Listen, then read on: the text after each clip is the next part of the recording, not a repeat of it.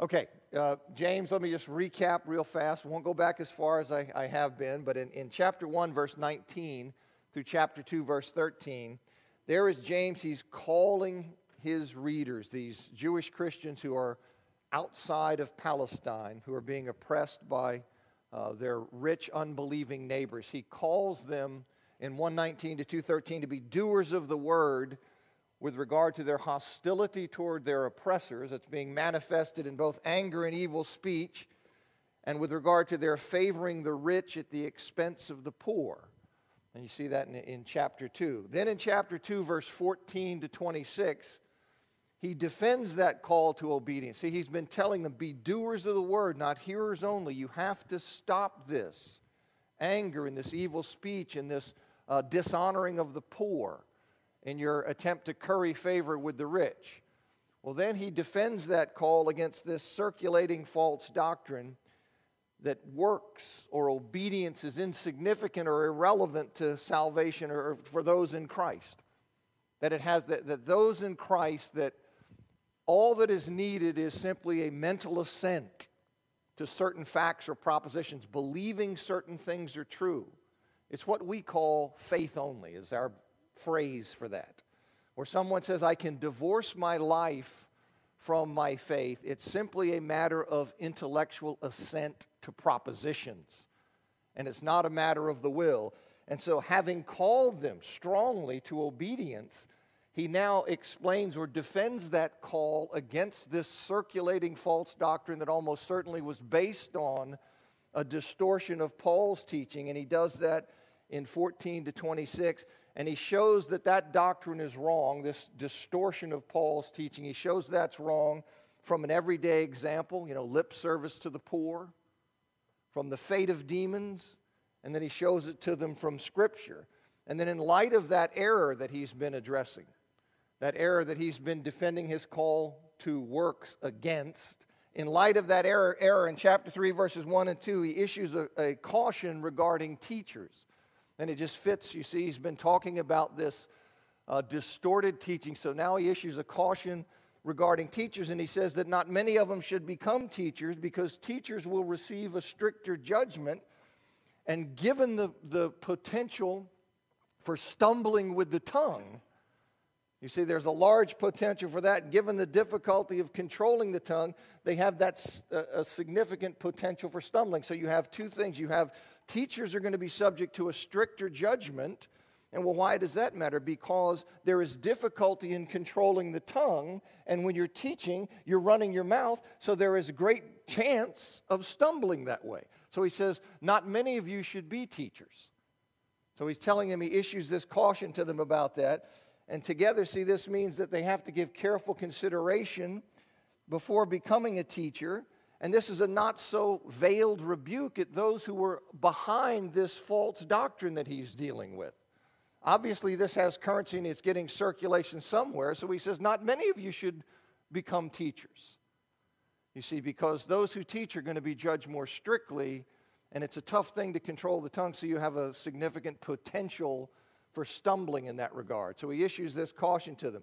Then in chapter 3, verses 3 through the first part of verse 5, he says caution is needed in becoming a teacher, not only because a teacher faces stricter judgment and has a significant potential for stumbling or risk of stumbling, not only because of that, but also because teaching has a great influence on the church's spiritual course. That's this stuff about the bit in the horse's mouth and the rudder of the ship. That this little thing can wind up controlling and directing a very large thing. And so he says, look, you have to be careful in becoming a teacher, not only because of these risks of judgment and this potential for error, but also because of the potential for influence there. The tongue is a little thing, but it can indeed boast tremendous effects, just like the rudder of a ship. This massive ship. And you have this little rudder that, what can it do? It can turn the entire thing. And so he's issuing this caution for teachers, and I talked about that last week. Then in the second part of verse 5 in chapter 3, he begins to turn the discussion to the division that exists among his readers. These Jewish Christians outside of Palestine he's writing to, they are divided. and there's quarreling and this kind of thing. He begins to turn his attention to that, and that's where I want to pick back up. Okay, he says in 3:5, second part through verse 12, see how a fire of small size ignites a forest of great size? And the tongue is a fire. The tongue is a world of unrighteousness placed among our members. It stains the entire body and sets on fire the course of life and is set on fire by hell. For all kinds of beasts and birds, of reptiles and sea creatures are being tamed and have been tamed by mankind, but no man is able to tame the tongue.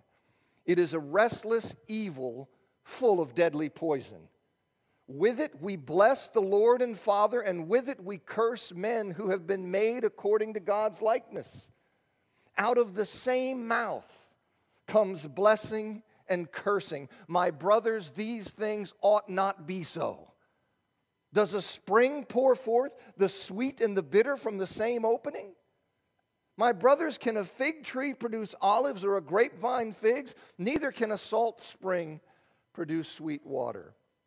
So James, he uses this reference to the tongue's influence to turn this discussion now to the division that exists among his readers. And it seems that the division was, at least to some extent, stimulated by the oppression they were experiencing. It was somehow traceable to that. James 5, 9, and 10, it puts their grumbling against one another in that context. So it seems that this is partly coming out or tied to their circumstance that they're experiencing, this oppression that they're facing at the hands of their rich, unbelieving neighbors. And the tongue, he says, the tongue is not only influential, but it's very destructive. A little fire can wind up burning down what? Burning down a great forest. Right? You start with just a little fire, this tiny little thing, and it can wind up just consuming hundreds of thousands of acres. And we've seen that, of course, in Arizona. And then he says, and the tongue is a fire. So it has tremendous destructive potential, this tongue, you see. Now, contrary to pure and undefiled religion, which requires one to keep oneself unspotted by the world. You remember he said that in chapter 1, verse 27? Pure and undefiled religion, it requires one to keep oneself unspotted by the world. Well, contrary to that, the tongue stains the entire person and wreaks havoc throughout one's life.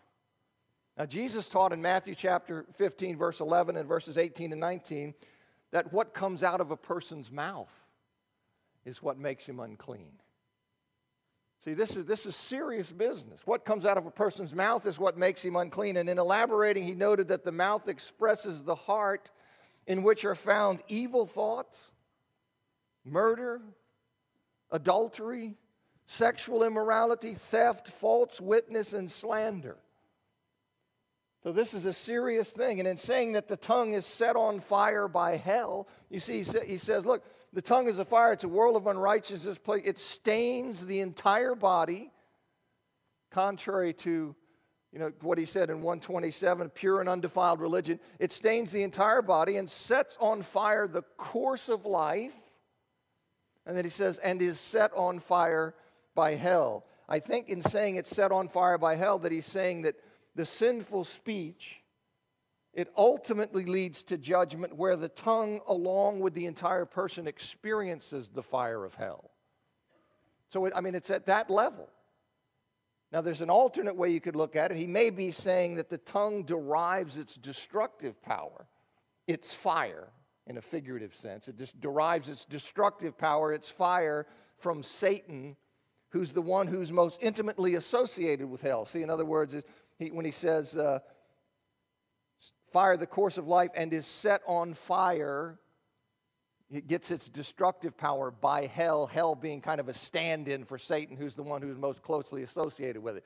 I can see that as a possibility, and in that case, he'd be saying, look, the destructive power of the tongue is from Satan, who's exploiting that avenue of sinfulness. He takes it and then uses it to create destruction. So that's a possibility, but in either case, you see that it's serious business. It's not something you sit and say, oh, it's like a minor thing.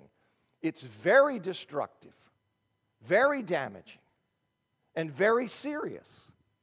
And we have to get a grip on that and understand that. In verses 7 and 8, he reminds us that the tongue is extremely difficult to bring under control. He'd indicated that before. Very difficult to bring the tongue under control. Mankind's prowess in taming things, it's evident in all the creatures that man has tamed. You know, mankind has tamed all kinds of things. And we think that, these stupid people back thousands of years ago, they were too stupid to train animals. It's like, come on. He's telling them now that just like you know all the animals that we have tamed. You see, that mankind has great prowess at, but no man can thoroughly subdue the tongue. No man can thoroughly subdue the tongue. It's a restless evil in the sense it just won't quit. You had to have experienced that. It just won't quit. You see, just when you think you've mastered it, you find yourself lying, or boasting, or flattering, or gossiping, or slandering, or abusing, or cursing, or speaking obscenely, and on and on. You see, it's something here. He says, look, no man can bring this under control. It's this restless evil. It's a thing that won't quit. Just when you think you've mastered it, you'll be going, man. You see? Out comes something like that. Well, regarding his statement that no man is able to tame the tongue, I like this comment from Douglas Moo in his commentary. He says, does James and or the New Testament as a whole envisage the possibility of Christians attaining perfection in this life? We have answered this question in the negative. It does not. James does indeed suggest that the ultimate taming of the tongue is impossible. Should this lead us to abandon all efforts to bring our speech under control? Of course not. The realization that perfection is unattainable should not dampen in the least our enthusiasm to become as good as it is possible. We may never reach the point where the tongue is perfectly controlled, but we can surely advance a long way in using our speech to glorify God. See, so I don't want you to sit there and say, well, it's impossible. Who cares? That's no excuse not to wrestle with this and not to take it seriously and not to just say, so what? It's only talk. It's only words. No, we have to work to bring our speech under control to the fullest extent that we're able to do so. Now, in the case of James's addressees, the people to whom he's writing, these Christians, some of them obviously were using the tongue to curse others. Now, James doesn't specify in verses 9 through 12 that the cursing was being directed at other Christians, but I think that's what was going on because there clearly were conflicts and quarrels among members of the community. You can see that in chapter 4, verse 1. They clearly were speaking against one another. You see that in chapter 4, verse 11. And they clearly were grumbling against one another. You see that in chapter 5, verse 9. So I think what he's directing here, he's directing his focus on this kind of cursing of one another, of their fellow Christians, and perhaps the financial pressure brought on by the economic oppression. He doesn't say this, I know that. But I'm just trying to put myself in the circumstance of what's going on here. And perhaps the financial pressure that was brought on by their economic oppression, by these rich unbelievers, caused some of them to become stingy and to love the world in the sense of focusing unduly on how to gain more financial security. Well, maybe that's what's going on, and this may have caused complaining and bitterness and divisions within the community. Whereas we're getting the hammer, we're being economically oppressed, we're suffering financially, so we pull in and become stingy and start mistreating one another and not being kind to one another, not sharing with one another, not being family to one another. And so maybe that breeds heartache, resentment, and this kind of thing. Maybe that's what's lying behind it. At least that would fit the circumstance that we know of the letter here. So, you see this in these divisions happening. That may have caused that. Now, the warning about grumbling against one another is given in the context of exhorting them to patience in the face of suffering. You see that in chapter 5, verse 9 and 10. So there, don't grumble against one another. Be patient in the face of this suffering. So there's a context where you see the grumbling does seem to be connected to what they're experiencing.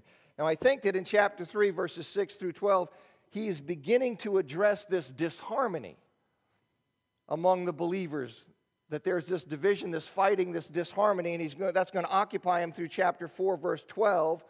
Now, what he says about cursing, of course, it would apply to cursing non-Christians who also made or in the image of God. It would apply to them, but I think his focus and his interest is in the fighting and the quarreling and the cursing that is taking place among the community to which he's writing. Now, cursing isn't simply abusive language. That's how we think of it. We usually think of it as dirty words. You see, but that's not really what's involved. It's not simply abusive language. It is in the sense James means, calling in anger for God to cut a person off from any possible blessing and to consign the person to hell. That's what it is. That's what, when I curse you, I am saying for God to cut you off from any blessing and to consign you to hell. It is an act of anger and hatred that I want the worst to befall you. That's what a curse is. I want the worst thing to happen to you. More generally, it's calling from ill will for harm to befall another person. Something like we would say, I wish you would die. You see? That's cursing somebody. I wish you would die. You see the hostility? Do you see what's reflected in that? And so here you have this kind of fighting that's going on. Now, Christians are to bless those who curse them. Now, think of that. I got somebody sitting here going, I wish you would die. And your heart and spirit is to be, may God bless you with good things. Ooh. Think of that. That's just easy to say. But put in that thing and I don't know if you're like me, the reaction is, somebody says that to you and it's, yeah, well, I got something for you. If not, slug them. You see, and he says, no, that's not how you're to be. You see, we're to bless those who curse. But that apparently, you see, that command and that truth that we're to bless those who curse us, it apparently doesn't mean that cursing is always wrong. Paul, as an example. Paul, for example, used curse-like formulas. You can see in 1 Corinthians chapter 16, verse 22, Galatians chapter 1, verse 8 and 9. So it seems there's a parallel with the prohibition against anger. Just as there is an anger that is acceptable and right, because Jesus was angry. But there's an anger that is wrong, the anger to which we typically succumb. You see, it seems there's a parallel in cursing. It seems it's sinful to call for divine judgment out of a sense of personal affront. But it is not sinful to do so for the vindication of God's glory and purpose.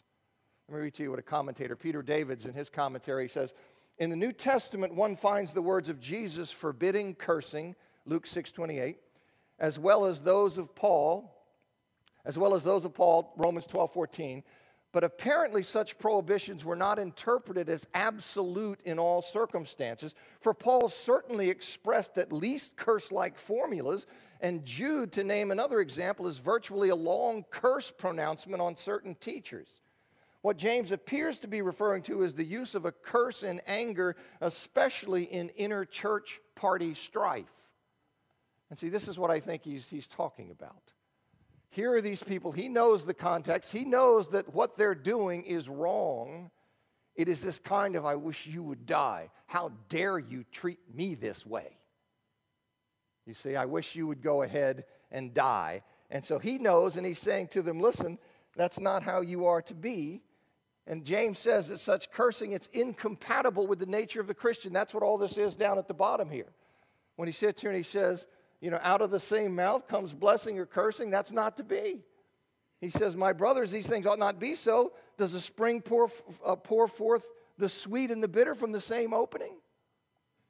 And the implied answer is no. It's totally out of place to pour forth from our mouths the water of praise to God, and then later from the same mouth to pour forth the bitter water of cursing.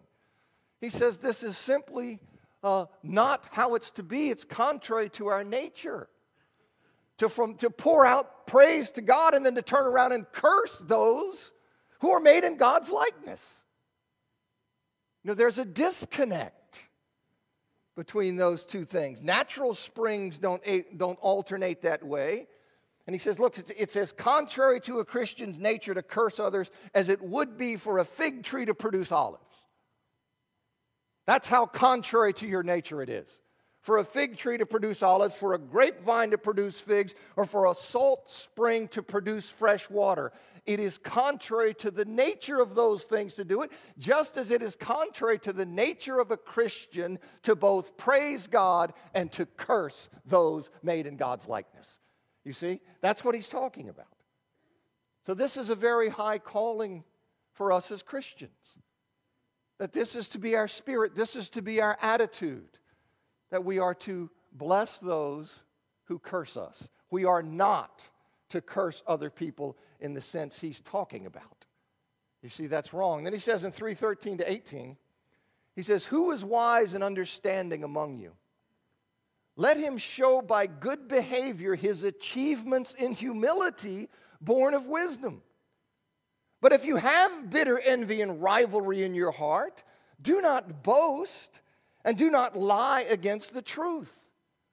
This is not the wisdom that comes down from above, but is earthly, unspiritual, demonic. For where there is envy and rivalry, there's disorder and every evil practice.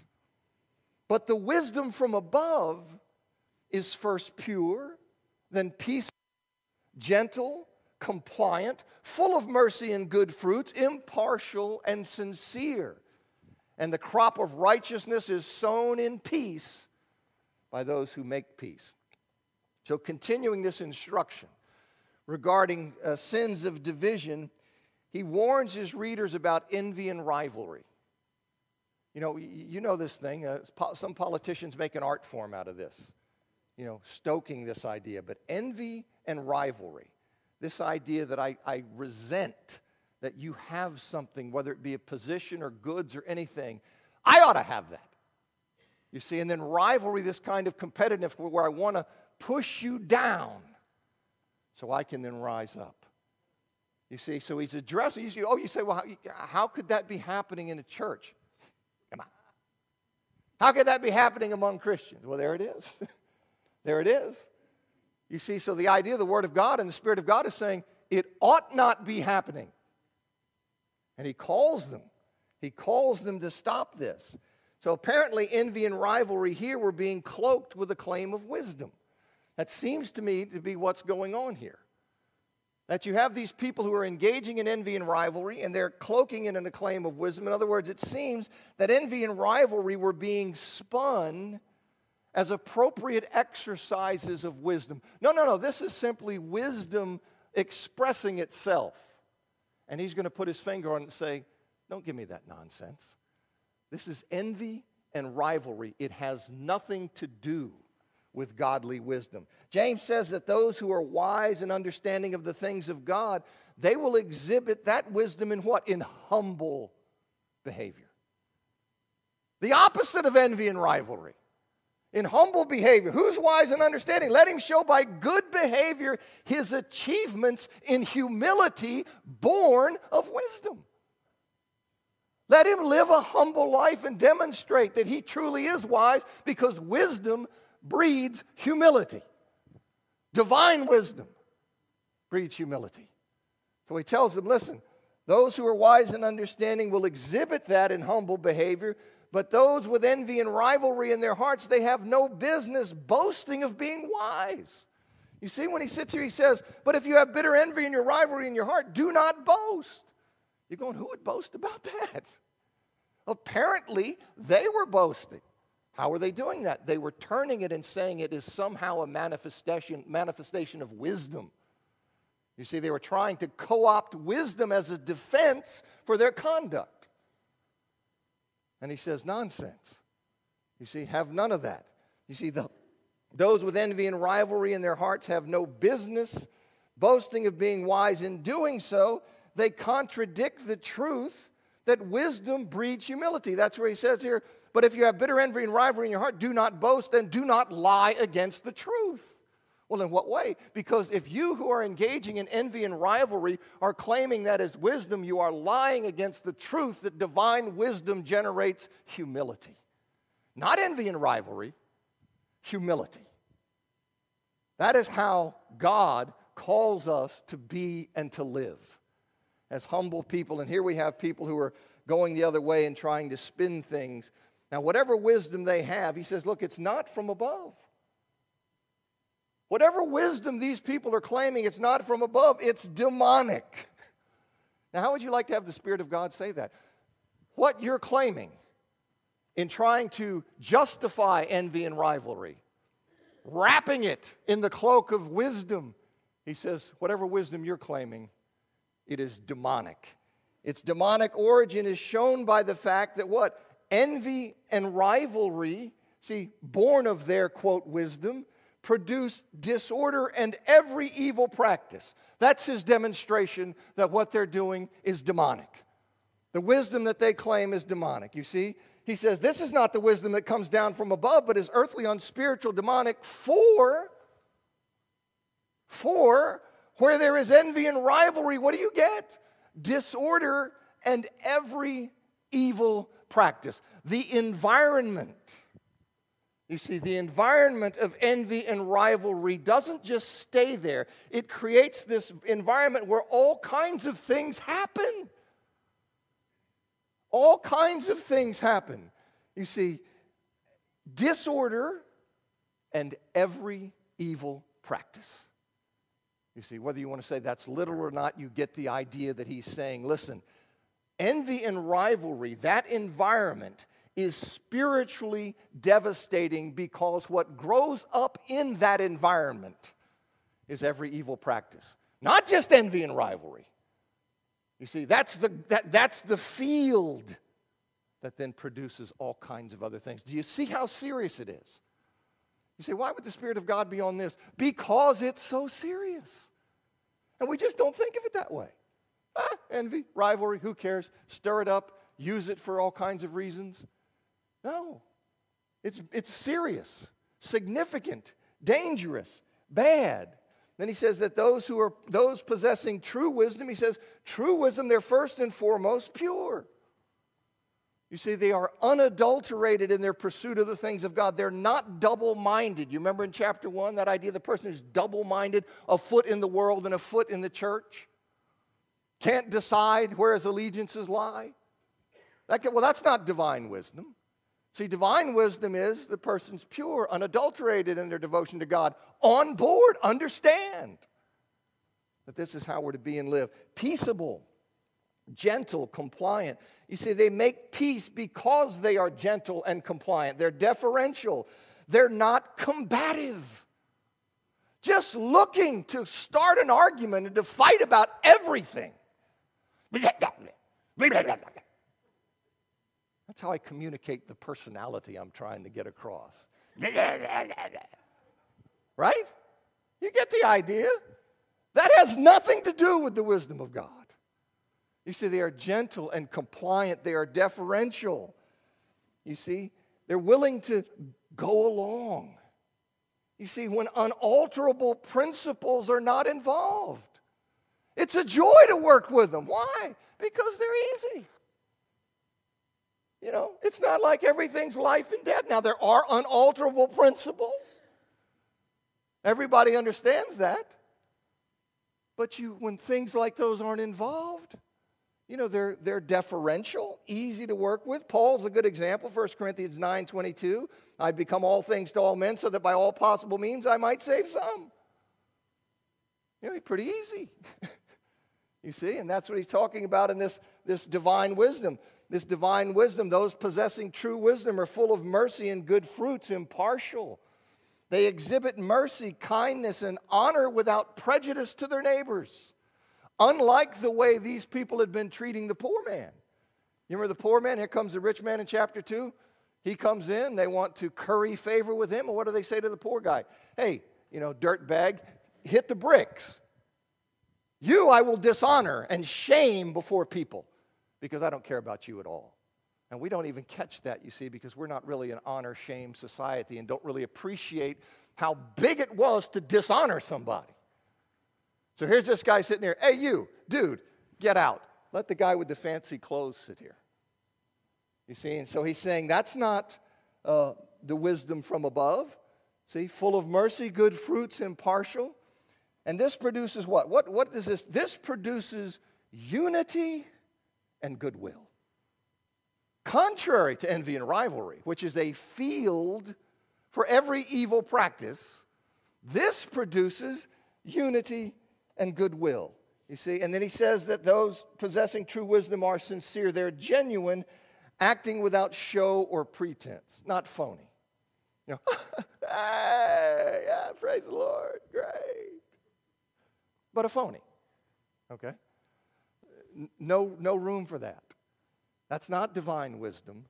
That's worldly, earthly. That's the kind of stuff that's demonic. Now, those who are peacemakers are thereby, they are sowing a crop. See, because this produces unity and goodwill. Those who are peacemakers are thereby, in that process of creating unity and goodwill, making peace, creating bonds, those who are peacemakers are thereby sowing a crop of righteousness, because an environment of peace and harmony is conducive to righteousness, just as an environment of envy and rivalry is conducive to every evil practice. So when you contribute to the environment of peace, you are sowing righteousness. Because the field that you are creating, the environment that you are creating, is conducive to righteousness, just as the field of envy and rivalry, that practice, produces an environment that's conducive to every evil practice. You see, these things are connected. So he says here, look, those who are peacemakers are sowing a crop of righteousness. That's how they're doing it. Because they are creating and contributing to an environment in which righteousness thrives. This environment, little pieces, disunity, struggles, fighting, one-upmanship, all that junk. You see, what does that create? Every evil practice. This idea of unity and peace and harmony and love and mutual honor and respect and going along, that creates an environment where righteousness thrives. You see, and that's what I think he's after. He's telling them this is bigger and deeper than they understand. He says in chapter 4, 1-3, what is the source of conflicts and quarrels among you? Do they not come from your pleasures that battle in your members? You want and do not have, so you kill and are filled with jealousy. You are unable to obtain, so you quarrel and wage war. You do not have because you do not ask. You ask and do not receive because you ask wrongly, that you may spend it on your pleasures. Douglas Moo, in his commentary, says, the quarrels of James's day have too often marred the Christian church. There's a 17th century Jewish philosopher, Baruch Spinoza. He said this, Jewish philosopher, 17th century, I've often wondered that persons who make boast of professing the Christian religion, namely love, joy, peace, temperance, and charity to all men, should quarrel with such rancorous animosity and display daily towards one another such bitter hatred that this, rather than the virtues which they profess, is the readiest criteria of their faith. Now that is a nasty, nasty indictment. Now, I remember 6 years ago, the Christian Chronicle had an interview with a man named Kevin Bethea. He was a Pentecostal preacher who had resigned his ordination in that group after becoming convinced that the beliefs of those in churches of Christ were more in line with the Scriptures. So here was a seeker. He saw that. He said, I think that's right. I think the people who call themselves the Church of Christ, they're more in line with the Scriptures. I'm going to resign my ordination with this group, with this Pentecostal group. So he wound up in 95. He planted the East Baltimore Church of Christ, and 10 years later he had 35 people. 10 years later, that congregation had grown to over 350 people. So he's being interviewed 6 years ago in the Christian Chronicle. And the interviewer says, what happened when you turned in your Church of God licenses and credentials to the bishop? Bethea answered, I told him I was leaving. He said, you don't want to go over to those people. I said, why? He said, you don't know about those Church of Christ people. They fight about everything. They'll fight about the color of the drapes. That's not good. You see, that's not good. Just not the spirit that I see James saying and communicating. See, even when a battle must be fought, that must be done without sacrificing Christian principles and virtues. You see, it has to be done that way, even when a battle has to be fought. But I fear that too often the battles are about along the lines of the color of the drapes. Just crazy stuff. You say, well, I don't like the color of the drapes. Who cares? You know, John and I laugh about it. You say, Christians in the first century, they're sitting around where? Dirt floors. And I'm going to sit here and I'm going to create a stir about drapes or something? I just think it's nuts, but apparently it happens. And it shouldn't happen. And I don't know what to say to stop it from happening. Because here is God as plain as the nose on my face, which is a substantial nose, saying to you, this ought not be. Now, what do we do with it? Do we say, what? I don't care. I don't care. I will hear this and continue to do this kind of stuff. It shouldn't be. And if I could hold my breath and turn blue and change it, I'd do it. I don't know what else to say other than say, the Spirit of God is saying to you, no place for that. Okay? And even when it's something that has to be fought, you have to maintain Christian principles and virtues in doing it. We don't get down to a street fight. We don't slander and go to politics and all that kind of junk. Why? Because we follow the Lord Jesus Christ. You see? Perfect in every way, and He's our goal. Okay, so this thing here, he says in 4:1-3, I heard that first bell. All right, the conflicts and the quarrels occurring among James's readers, they're rooted in the envy and jealousy that springs from frustrated desires. He says that's the root of this quarreling that you have going on. These conflicts and quarrels, that's where they're rooted, because they don't have what they want. They're filled with jealousy, which leads to quarreling and fighting. I want something, I don't have it, I'm filled with jealousy, and so now we start bickering and fighting, quarreling, and all this kind of thing. He says that's the root of it. You see, now James literally says in chapter 2, as I've translated here, you want to do not have, so you kill and are filled with jealousy. And that raises the question of whether the hostility within this group to which he's writing, whether the hostility there had actually gotten to the point that they literally had committed murder. Okay, I don't think so. There are some who think so. I don't think that's the case. Now, I suspect James is drawing on the teaching of Jesus in equating sinful anger with murder in Matthew 5:21-26. I think he's drawing on that teaching that, as I've said before, anger is murderous in principle. That is the heart that murders. And so I think he's drawing on that, and if that teaching was well known, that would explain why he didn't have to footnote and say, by the way, I'm not speaking literally, because everybody would have known that he wasn't speaking literally. So that's one thing. Now, perhaps he referred to their current fighting and jealousy as, quote, killing. Maybe he did that because if unchecked, that's what it leads to. In other words, it's a hypothetical eventuality. Now, that either one of those would work, and either one of those, I think, is more likely than believing that James would pass over so quickly such a serious matter as murder in the church. That's just me. I suspect that if people in the church were killing each other, that he'd stop and say a little bit more about that and like pull his hair out and go, what, are you crazy? You know, he'd say it in his own way. That's how I'd say it. But so that's what I think. I don't think he's being literal there. But to the extent their frustrated desires, he says, are for things needed to serve and glorify God. Okay, to the extent your frustrated desires are for those things they do not have because they do not ask God to provide them. That's why. You don't have those kinds of things because you do not ask God to provide them. To the extent their frustrated desires are for things to indulge their pleasures, they do not have despite asking God for them. You see, they don't have despite asking God for them because God doesn't honor such selfishly motivated requests. He doesn't honor that. Moo says in his commentary, Jesus had promised, ask and it will be given to you, Matthew 7:7.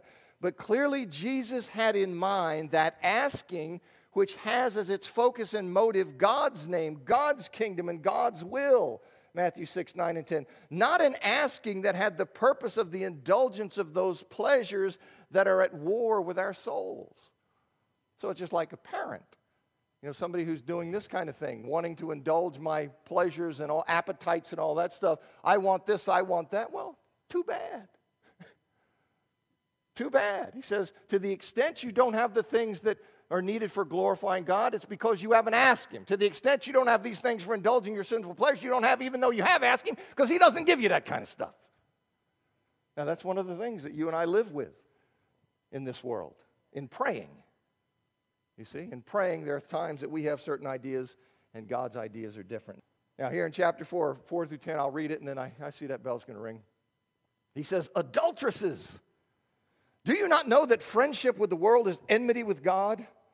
Therefore, whoever decides to be a friend of the world is made an enemy of God. Or do you think that the Scripture speaks in vain? The Spirit which He caused to dwell in us longs enviously, but He gives greater grace. Let me just finish this. Therefore it says, God opposes the arrogant, but gives grace to the humble. Be subject then to God, but resist the devil, and he will flee from you. Draw near to God, and He will draw near to you. Cleanse your hands, you sinners, and purify your hearts, you double-minded. Lament and mourn and weep. Let your laughter be turned into mourning and your joy into gloominess. Humble yourselves before the Lord, and He will exalt you. Now you talk about somebody who can preach. He can preach. I heard that bell, thanks.